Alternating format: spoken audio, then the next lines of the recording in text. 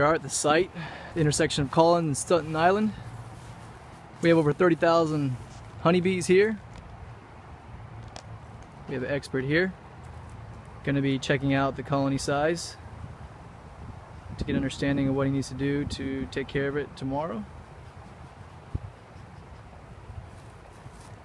Am I in safe range if I stay still? Yeah.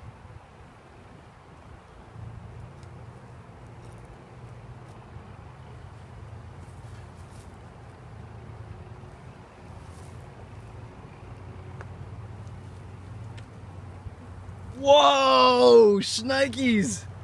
Look at that! That is huge!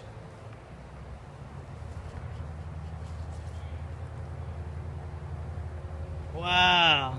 There you go.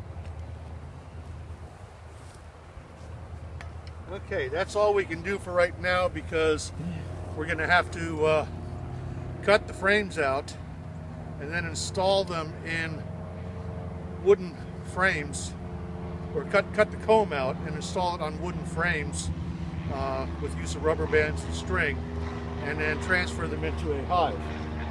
But they're pretty docile. I mean, they didn't attack, so technically they're not Africanized. Usually south of I-4 corridor is Africanized bees.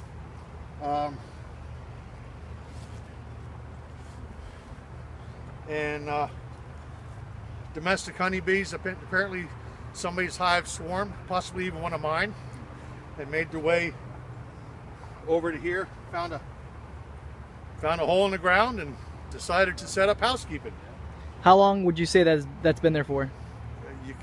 There's no way to, based on the hive, you can't tell, because yeah, they can build that much comb in anywhere from 3 to 4 days or 2 to 3 weeks.